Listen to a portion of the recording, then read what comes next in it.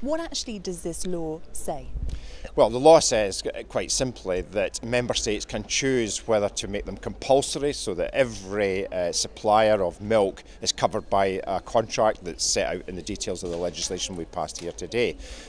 or member states can choose not to. At the moment, the United Kingdom is saying that they are not going to use the compulsory element, but what they have said to the dairy trade and to farmers is get together around the table and come up with a voluntary solution. What I'm saying is that if that fails, the Minister should use the big stick and the threat of compulsory contracts being introduced in the UK to ensure we do get a voluntary agreement. I mean, do you think in that respect, this provision in this new legislation to allow member states, countries, the UK government to impose these compulsory contracts, is that going to be a bit of a trigger, do you think, a bit of a spark underneath those negotiations in the UK? Well, I think it will, because if the Minister said that he's willing to use the compulsory element of this,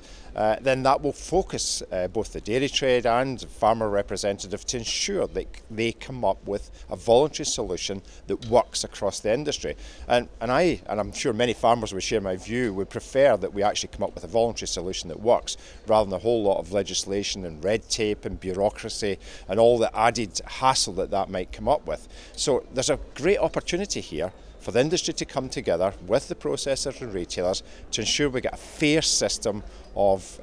selling milk from both farmers right up the food chain, and everyone gets a fair share of the return from the consumer. And also consumers will get benefits out of it as well, I would hope, because when prices fall, hopefully they would then see the benefits passed on to them,